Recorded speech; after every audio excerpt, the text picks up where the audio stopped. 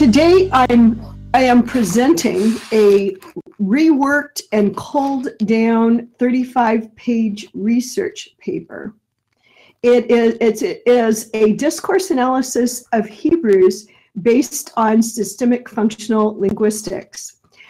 I submitted the final editing at the end of July, and it will be published in an edited volume called Discourse Analysis of New Testament Writings. But the material is drawn from my published dissertation, and that is a discourse analysis of the letter to Hebrews, the relationship between form and meaning. So the assigned task of this paper was to make a very technical linguistic analysis accessible to a broader public and to reduce what was originally 421 pages down to 15 to 30 pages. So it was quite a task. I find it more difficult to be, I think, brief than to have a lot of words and explanation. But the research I'm talking about today is also directly related to other work that I have done in the past and works in progress right now. I will be touching on concepts that are directly related to the groundwork laid for Paul and gender, and many of the tools that I used in making the analyses that I did in that book. For those of you who are so kind as to read that work and or to attend the SATS webinar in July 2019, you might remember my dominant passion for establishing the coherence of Scripture in problem passages, and you might recognize the consistency in how I attempt to do that, the methods that I use. The underlying analysis of the Greek that is behind this study is going to be and being brought forward into the Hebrews Baylor Handbook of New Testament Greek.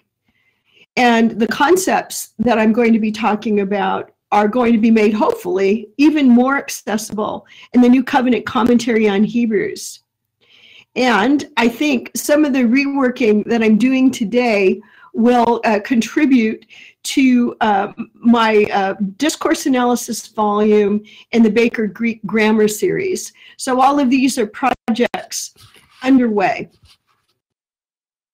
I first want to start with kind of creating a narrative around how I came to write a discourse analysis of Hebrews, how this all started in my PhD work. And so the question that many might ask is, why Hebrews? In my experience, some PhD students come to their work and they have a text or a biblical issue that they really want to understand. Others have a methodology that they want to apply to the Bible. I call that, I have a hammer and I'm looking for a nail. For me, I started with an entire book that I wanted to understand better. The book of Hebrews utterly entranced me from the first time I read it, with its really amazing and inspiring content.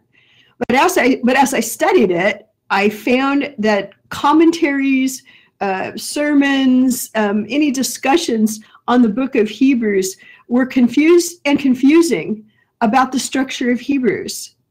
And they generally could not account for all the parts of the book, even though they claimed to know what it was about. The proposed topics, or in translations, the subheadings, just didn't really fit the way the book was organized, and they all knew it, and it led to confusion in the reading. It seemed incomprehensible at points. Things didn't fit together. It's quite common for commentators to actually claim that the author of Hebrews just consistently goes off topic, or that he has two streams of arguments running at the same time and goes back and forth between them, and they're only tangentially connected. And as I read Hebrews for myself, the conviction grew with me that scholarship and commentators and Bible translators were consistently missing the point.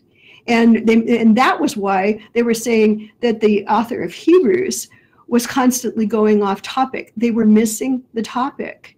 And so I began to study it for myself and think, is there a coherent way to understand a book that everyone is claiming is the most artistic work in the New Testament? And some people have said this is the first literary masterpiece and the only literary masterpiece in the New Testament.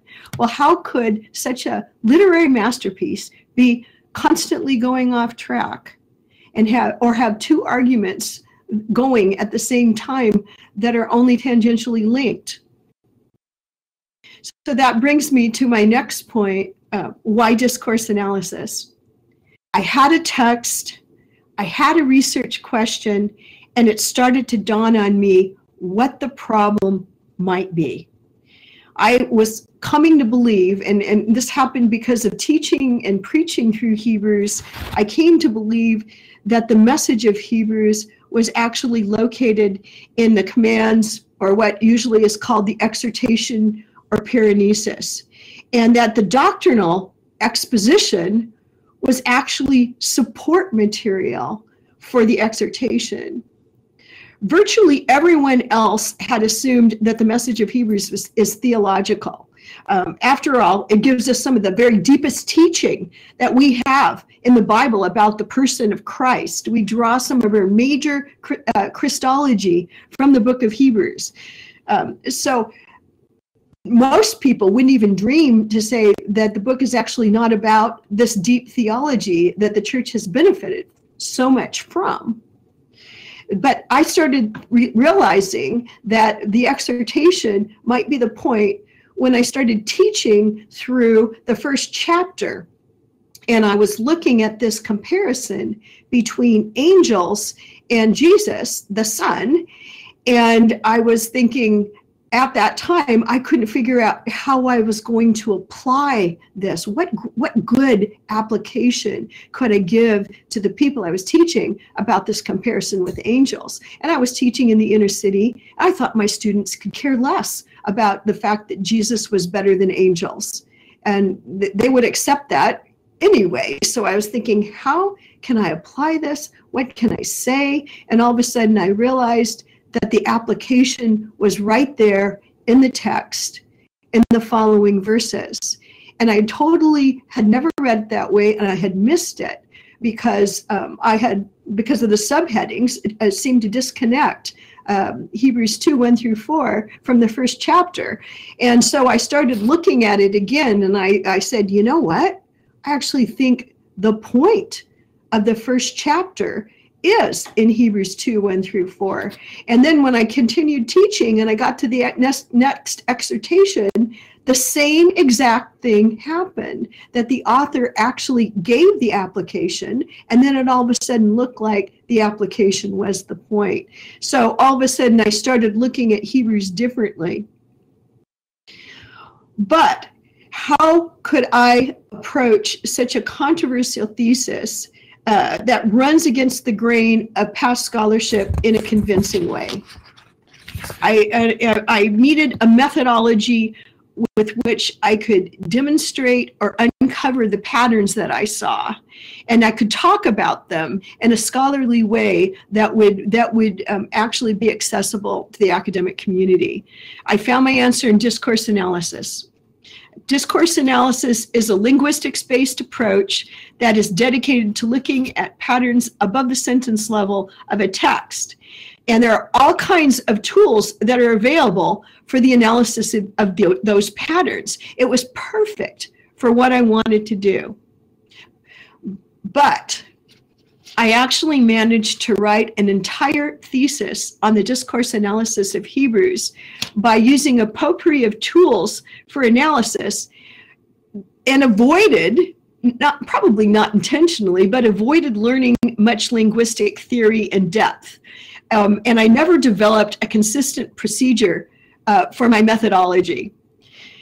So when I went on for my dissertation, and there's a long story about that, but I ended up working with Stan Porter, who was in the UK at that time at the Institute of Roehampton that became connected with the University of Surrey.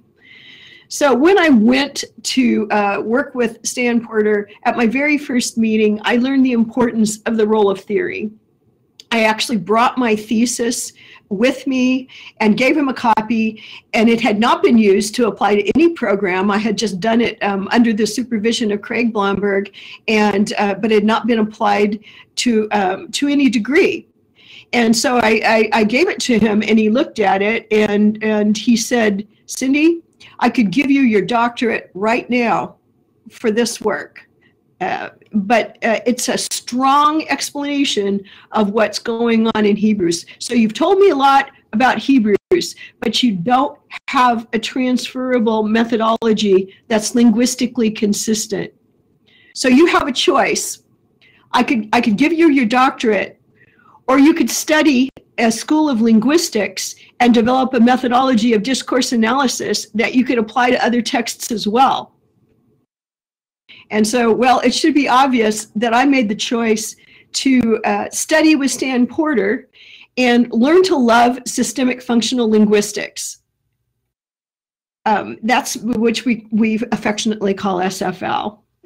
It has been a gift to focus on the theory of language and how it works.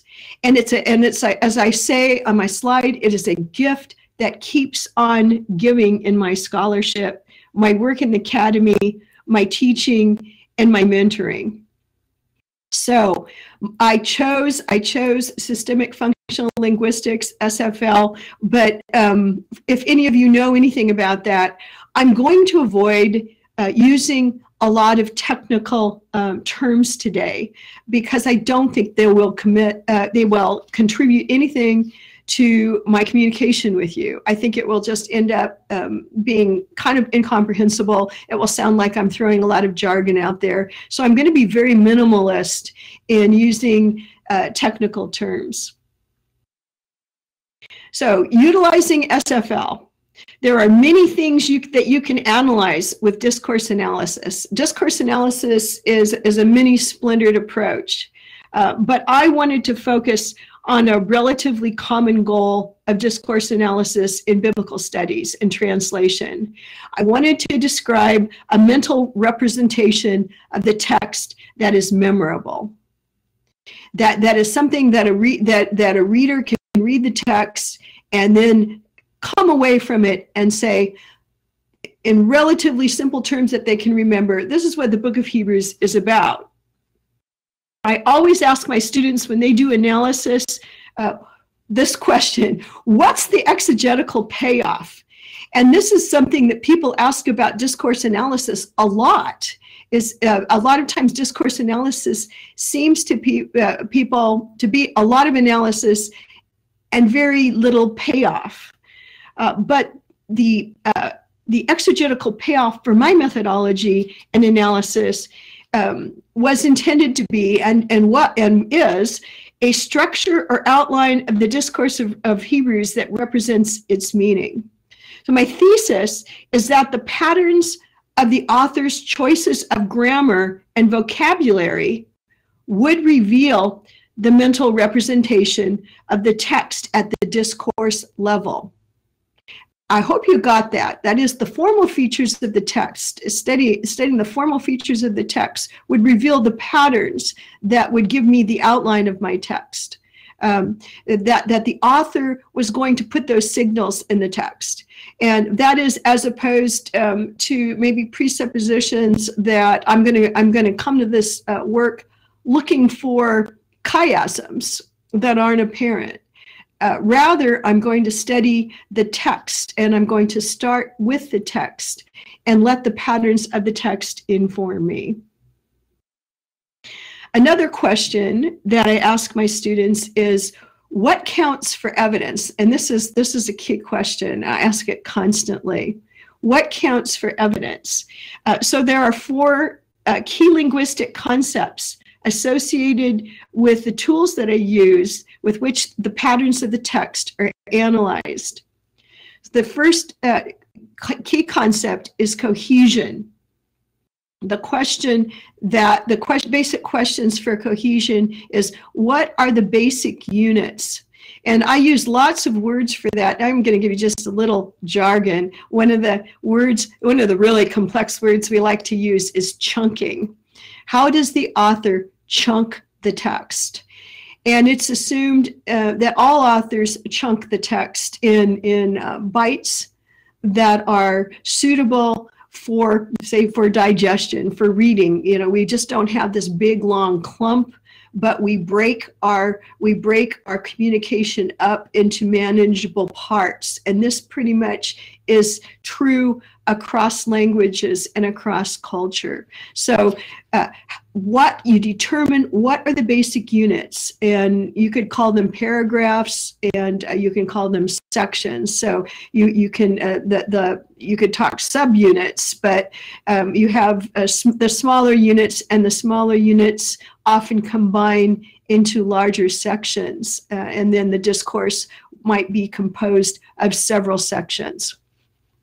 The other question about cohesion is, of course, what you need to answer the first is that how then does the author form the basic units in the text? What tools is he using? And yet I will use he here, even though I could use she.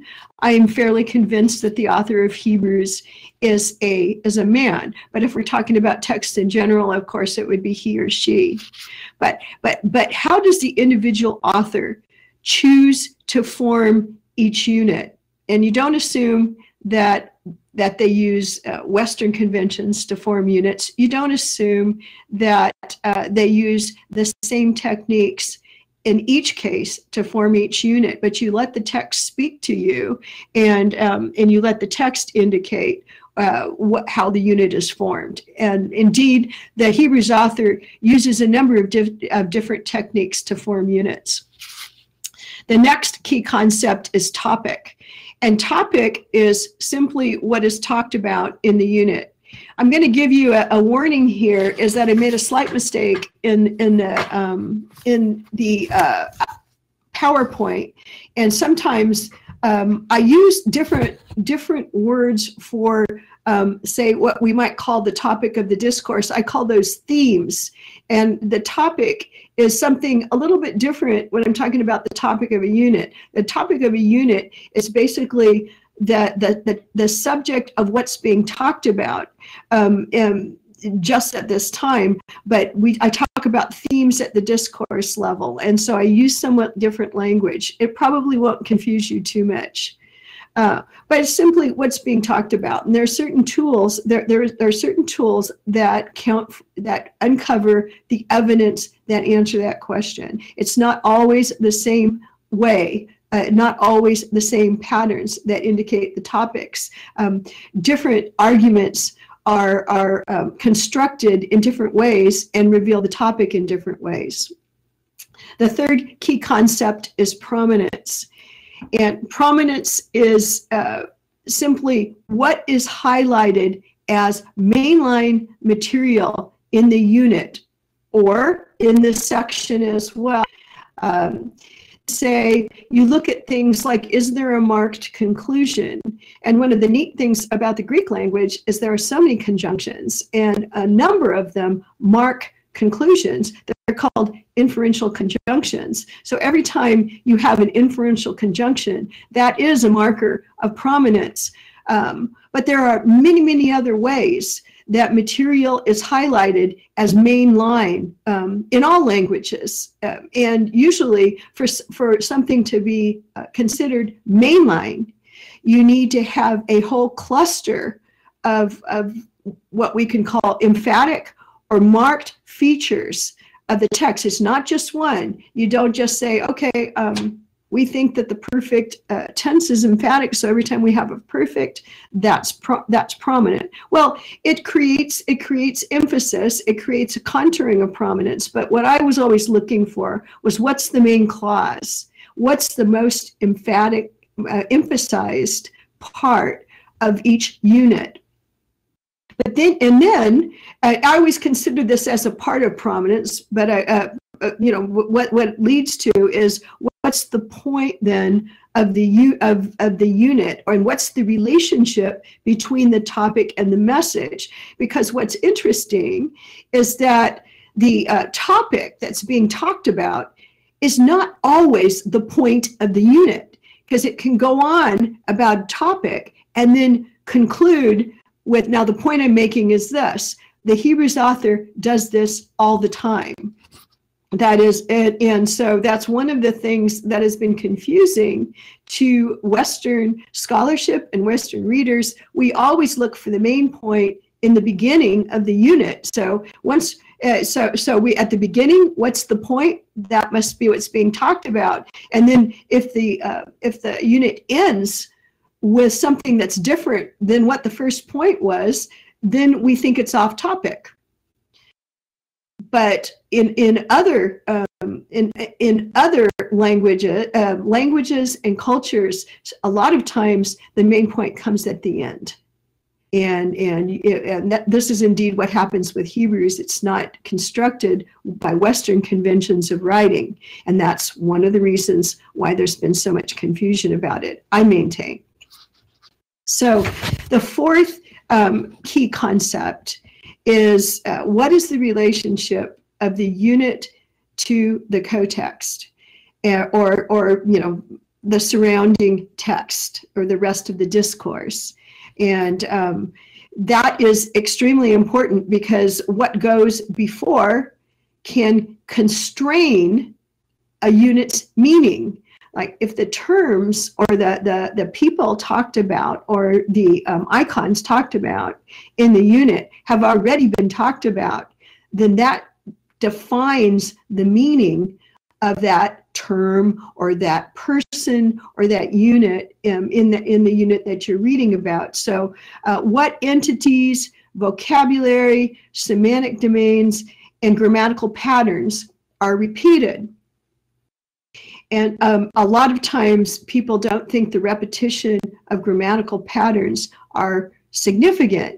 But in my work in discourse analysis, I found that authors use the repetition of grammatical patterns for many purposes. They can chunk the discourse by the repetition of grammatical patterns. They can create mainline material and the theme of the discourse by repeating grammatical patterns and vocabulary together. So how do the patterns in the discourse relate to each other to form a mental representation?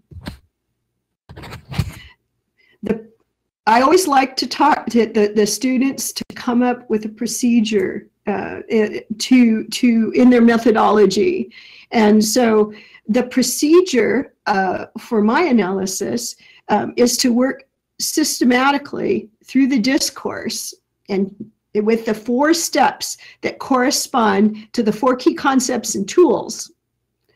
So the foundational first step is to find out how each part of the discourse is grouped or chunked through the analysis of cohesion patterns. I don't mean I'll go through the whole discourse and determine the cohesion patterns. I guess I could do that, but I actually start with saying, okay, what's the first unit?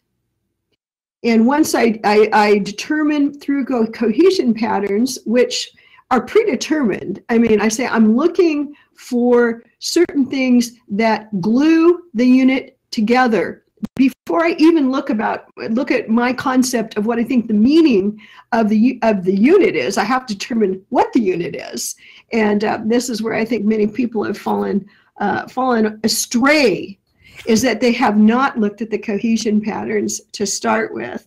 But you have to have the grouping or the unit in order to answer the questions of what's the topic and what's the most emphatic part of the unit. So what features glue the units of the text together apart from any notions of topic or argument? And that unit that is established is then analyzed for its topic and its prominence. That is, what is the main clause in the unit that is highlighted and supported by the other material?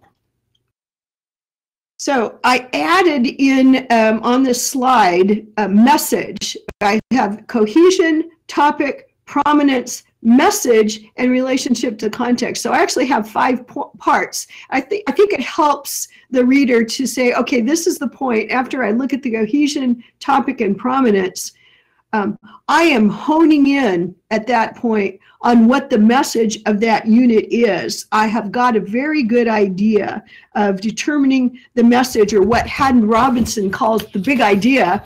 If you want to preach a sermon and you want to find what the big idea of the unit is, I get that by the time I've worked carefully through the cohesion, the topic, and the prominence. And then So this is determined by the relationship between the topic and the prominence, or the prominent cause in the unit. Like I say, okay, what's being talked about, what's prominent, and now what's the relationship between what's being talked about and what's prominent material, often marked as conclusion, that's grounded on the preceding material. And so, you know, or you can say, what's the point? What's the point of this unit that the author is trying to make and wants you to carry forward? So the 4th step is to analyze the relationship of this unit to the rest of the discourse. Is the vocabulary, or are the grammatical patterns repeated elsewhere? One of the most obvious things about Hebrews is the fact that there is so much repetition in the text that to Western scholars and readers, the text seems to go in circles, and it seems to repeat its themes over and over again, and in different ways, and in ways that are entirely consistent with Western conventions. And so some authors and scholars like Paul Ellingworth just despair of even finding a structure because of all the repetition. And they say, you know what, we've just got to be agnostic about structure. But in some sense, the 4th step is always driving towards the emergent patterns at the macro level as you go. That is, because in each, as I go through each unit, I'm always tracing through how the elements of that that unit are relating or repeated in the rest of the discourse. I'm getting a pretty good idea of the macro level as I go through the text. But the final work is putting all the pieces together in a coherent pattern. So I think I'm going to have some time to talk about a significant example of how this worked, of the exegetical payoff of this procedure in my analysis. Again, I'm going to talk about my analysis of Hebrews 1:1 through 2:4. Hebrews 1:1 through 2:4 is usually broken up into 3 distinct units. First of all, 1:1 through 4 is virtually always taken, not anymore, this is starting to change, but it has been most often taken as standing on its own, as this magnificent opening. But you can't call it an introduction. You can call it an exordium, and that sounds really cool, but it immediately goes to something else. It's an exordium, and then it's followed by this collection of Old Testament quotations, a very dense collection of Old Testament quotations that just seem to compare Jesus, the Son, to angels. And you know, it's labeled, oh, this is about the Son is superior to angels. And they say, wow, Hebrews is a lot about superiority. And here after the exordium, we get over the exordium and the cool Christology, all of a sudden we're right in the Son is superior to angels.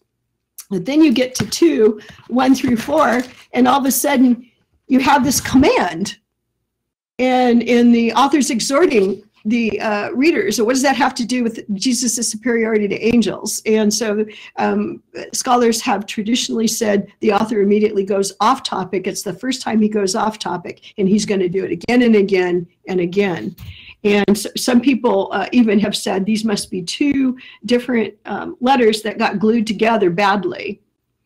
When I did my cohesion analysis of Hebrews 1:1 through 2:4, I established that the whole thing was one unit just according to the cohesion patterns, because in each unit it had this very same participants and the very same process of speech.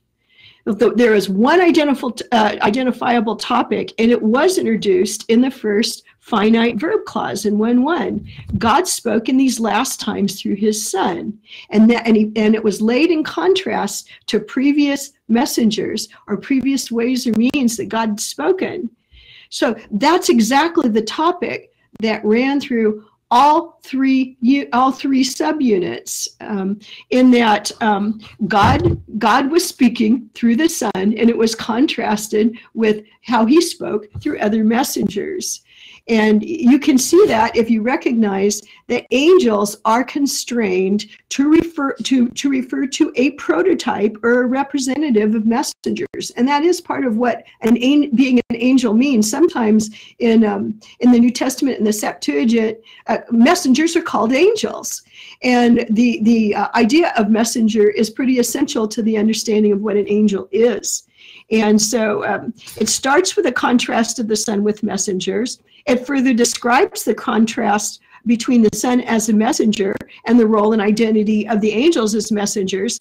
And then, with the main clause that's formally highlighted and marked as a conclusion that's grounded or supported by the rest of the unit, the message is given in 2:1 through 4. It is the point of the whole unit. It's the highlighted main clause. It's the very thing that most people think is off topic. And that is, we must pay most careful attention, therefore, to what we have heard, so that we don't drift away. For since the message spoken through angels was binding, and every violation and disobedience received its just punishment, how shall we escape if we ignore so great a salvation? This salvation, which was first announced by the Lord, was confirmed to us by those who heard him, and God also testified to it by signs, wonders, and various miracles, and by gifts of the Holy Spirit distributed according to his will. This is a mammoth sentence in Greek. This is the point of what has just been discussed in chapter 1.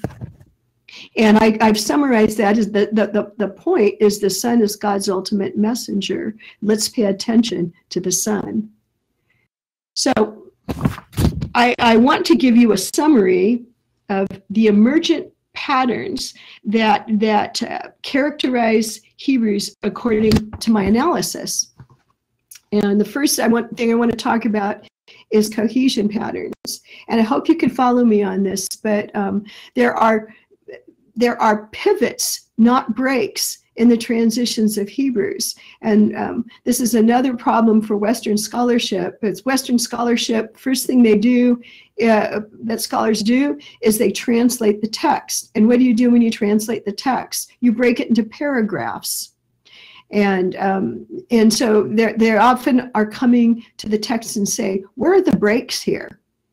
And I came to the conclusion that the Hebrews author has written the text in such a way that there are no breaks. There are no real breaks in the text. The author often will conclude one unit and start the next unit in the same sentence. And so authors spill a lot of ink saying, well, which unit or which paragraph does this sentence belong to? And they'll say it belongs to the previous one. No, it belongs to the following one. And then someone said, there's a break right in the middle of this sentence. There's a topic break. And my assertion is there is no break. This is cohesive. And so it's better to describe the transitions from one unit to the next as more of a pivot, as pivotal. And so in my outline, I have things overlapping. The other thing is that there is, in Hebrews, the repetition and interweaving of the topics. They are not compartmentalized like we expect in Western scholarship. One discourse topic or theme, this is where I actually said I should use theme. One discourse theme, there's an interweaving of themes. One discourse theme is supported by the other themes, and then you get to the next section and it gets switched and another theme is primary and it's supported by the other themes. But the themes all appear together in the different sections, and they just are, they kind of take turns at being the main theme of that section. Discourse topic patterns are really interesting, and I hope you can follow me on. I think I will fail to convince you unless you read some of my my other material on this. But as I studied it, all of a sudden, and as I was working through and analyzing with my tools, Hebrews 3:1 got my attention. Therefore, brothers and sisters, holy partners in a heavenly calling, think about Jesus as the apostle and high priest of our confession. And that's, I should call that 3:1a, because that's not the end of the sentence. All of a sudden it goes on to the next topic. But this clearly summarizes what the author has just been talking about in terms of, in this case, in terms of topics. He has just talked about Jesus. Jesus is the messenger. Then he has talked about God's ultimate messenger. Then he said, in my opinion, drops a bombshell and says he's the great high priest. And then he says, okay, so now we're going to have what we call discourse dexis. I'm telling you how I want you to be thinking here. And first of all, I want you to think of Jesus as the apostle of our confession, as the messenger that brought our confession. I want you to think about Jesus as a high priest, and I want you to think about yourselves as partners in Jesus's heavenly calling. So if you analyze what I just read, you'll see the actual emphasis is on the believer's identity and how it wraps into Jesus's identity. So we've got these three things going on. And so I'm saying that in 3:1, he pauses and tells you how he's going to talk about his main topics in the discourse. I'm calling these topics now. So there are three. The second thing is there's discourse dexis in 3:1, and then there are three discourse sections that correspond to the three discourse topics. And those are, first of all, Hebrews 1:1 through 4:16, where he is talking about the theme about how to think about Jesus as the apostle of our confession. And so not only does it present him as God's ultimate messenger, but then the rest of that section is saying, today, if you hear his voice, today, if you hear his voice, today, if you hear his voice, don't harden your hearts. Respond to his voice by entering the rest, for the word of God is quick and powerful and sharper than any two-edged sword.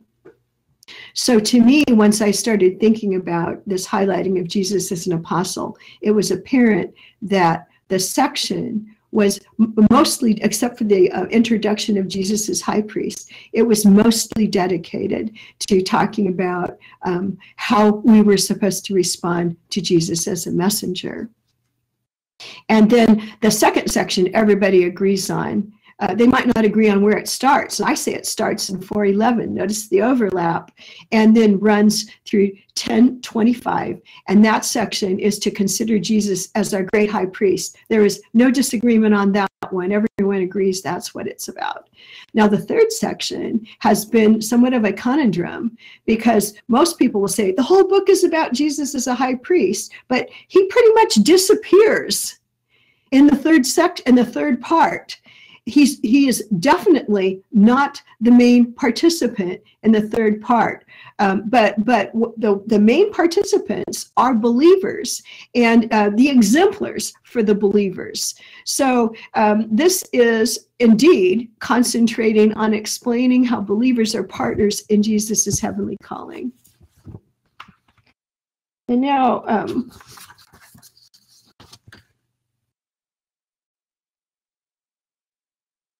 right, discourse prominence is the next thing, and so I'm going to be a pretty brief about this, but I think I'm hoping we're not getting too dense. But the commands or the exhortation, the modals, are the marked material consistently through the whole book. They are marked. They are marked with emphatic markers, they are marked with grammatical structures, and they are marked through repetition, and they are marked through other means. And in contrast, the indicative exposition is marked as support materials, most often with a conjunction gar. And as you look at the patterns, what jumps off the page is that there are 12 hortatory subjunctives. And a long time ago, I heard someone say, if you want to know what Hebrews is about, read the let us passages, read the hortatory subjunctives. Let's do this, let's do that.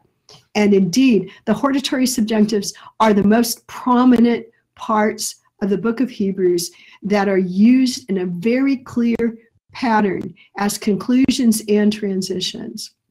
And so the patterns of the hortatory subjunctives create discourse peaks at 4:11 through 16 and 10:19 through 25, that break the whole discourse together very neatly into three parts. And they're impossible to miss. There's triple hortatory subjunctives, and in the Greek, the emphasis on these triple hortatory subjunctives is remarkable. It doesn't translate well. And these hortatory subjunctives kind of correspond to the three topics. And I'm going to not say them right now because I have a slide that really focuses in on the three hortatory subjunctives. But they repeat them. But they are repeating. What's repeated, what's given in 4:11 through 16 is repeated in 10:19 through 25, with the exception of one paraphrase. And this creates a tripart structure that, like I said, corresponds to the three topics. And then the climax of the discourse is actually where you would expect it to be in 12:1 through 29. And the conclusion of 12:29, the emphatic conclusion, is a double hortatory subjunctive in 12:28. Let's serve God as priests. And actually, technically, and let's have grace. Let's have grace and serve God as priests in heavenly Jerusalem. Now, you probably thought that said let's worship in that passage, but the word for worship is a technical term in Greek for the service of priests. And so we see that we're partners with Jesus in his heavenly calling in regards to sharing the priesthood of the believer.